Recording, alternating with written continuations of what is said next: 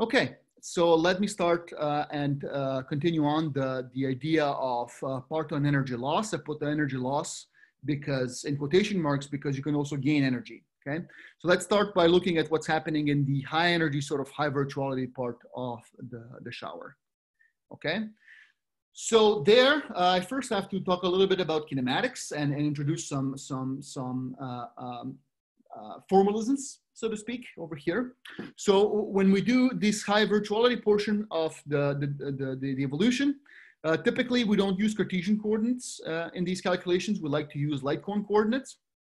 And light cone coordinates are essentially keeping the x and the y component of your momentum the same as they were before, but they like to combine the energy and the z component of the momentum in these two sort of orthogonal combinations.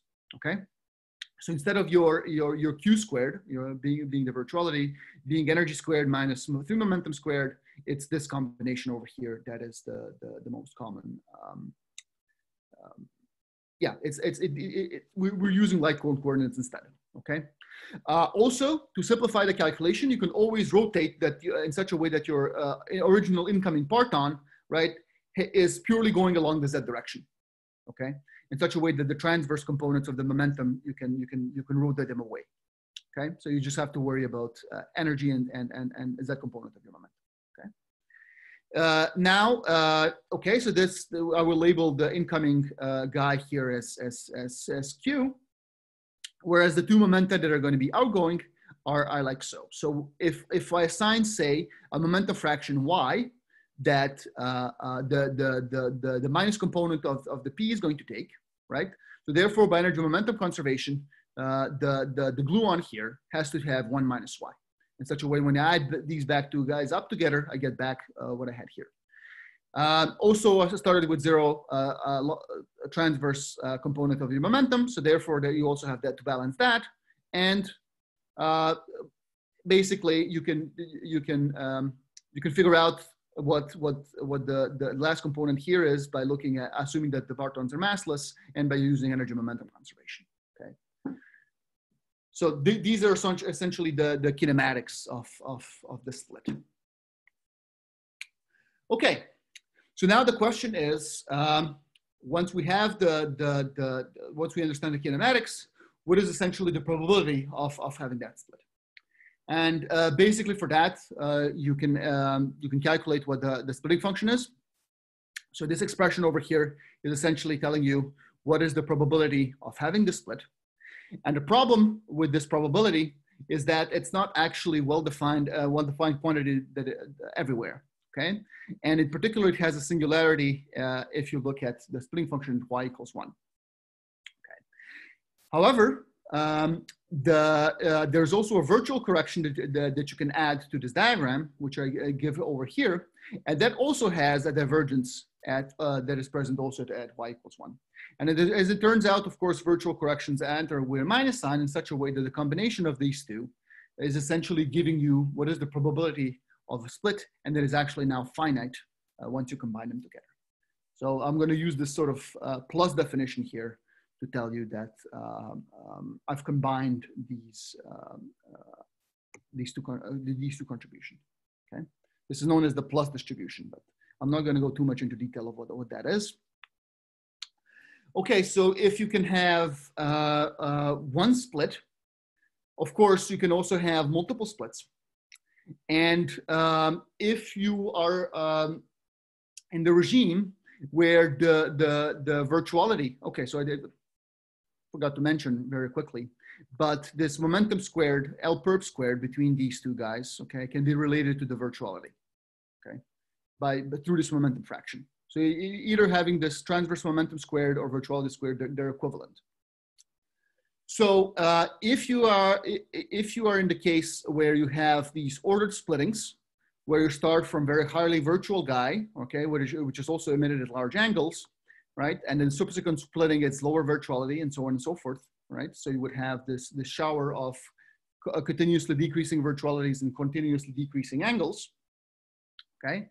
Then the probability of having n of these splits, okay, is given over here.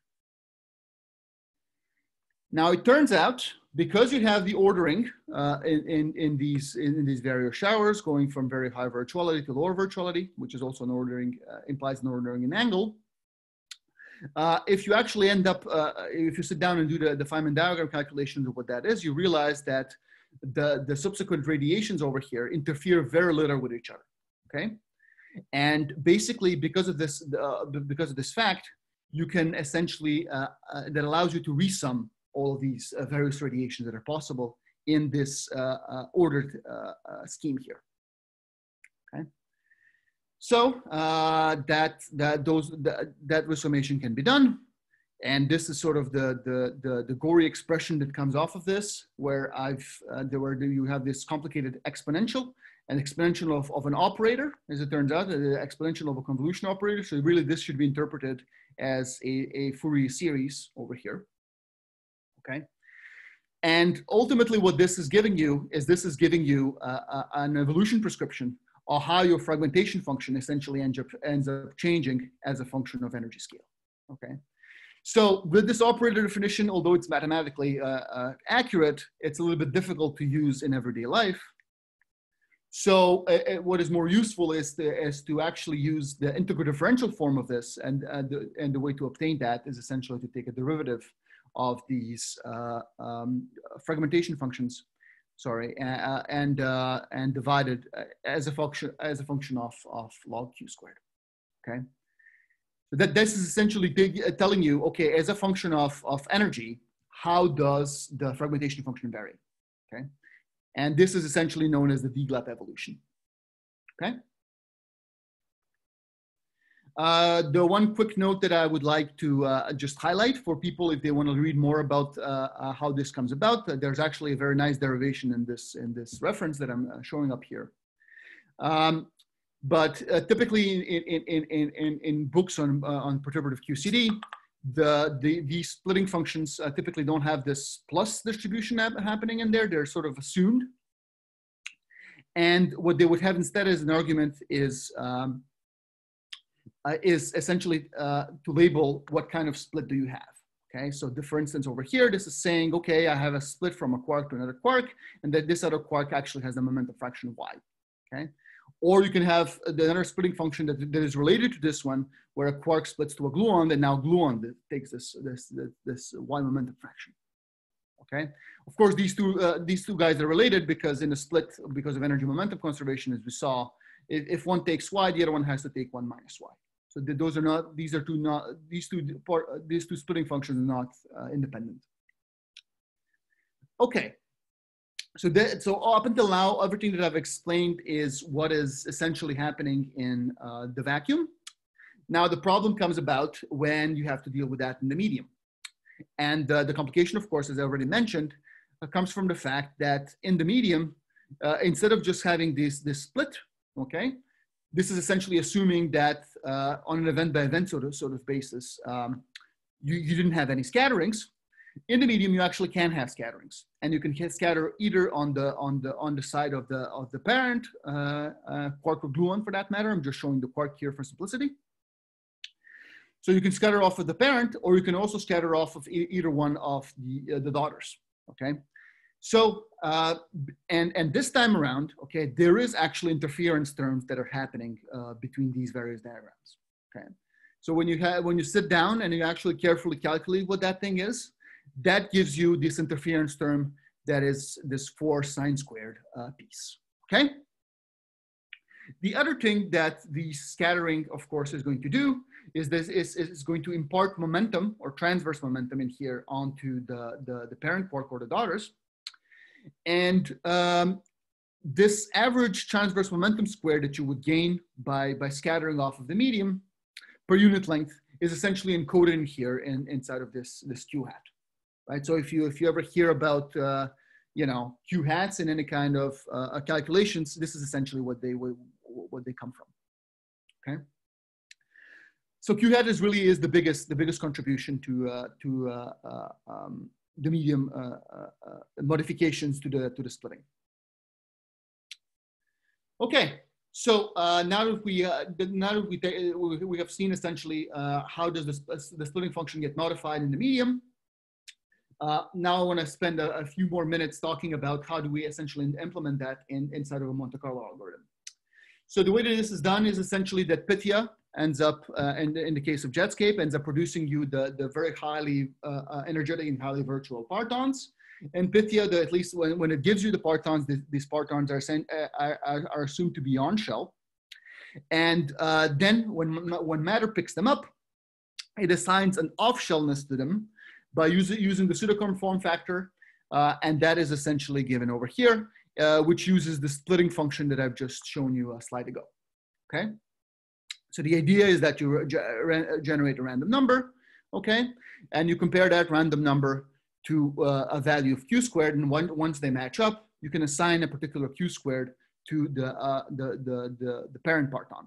And the way that this is done essentially in matter is to not leave the energy alone and modify the 3 momentum, okay? So shrink the 3 momentum to be able to assign the virtuality. Then, of course, you can use the splitting function to figure out what the momentum fraction between the 2 daughter partons here is. Okay, again, you can sample that as well.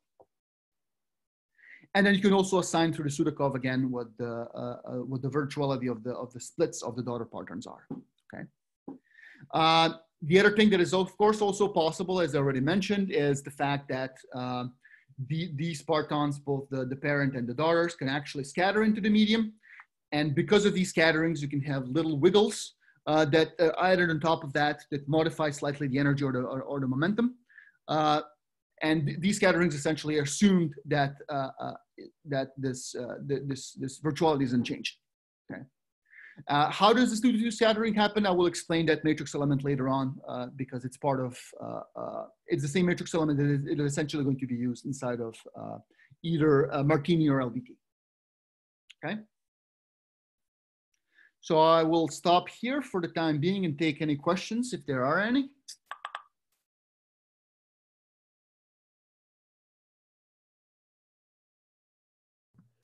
So far, it looks like the questions on Slack have been responded to. Okay, very good.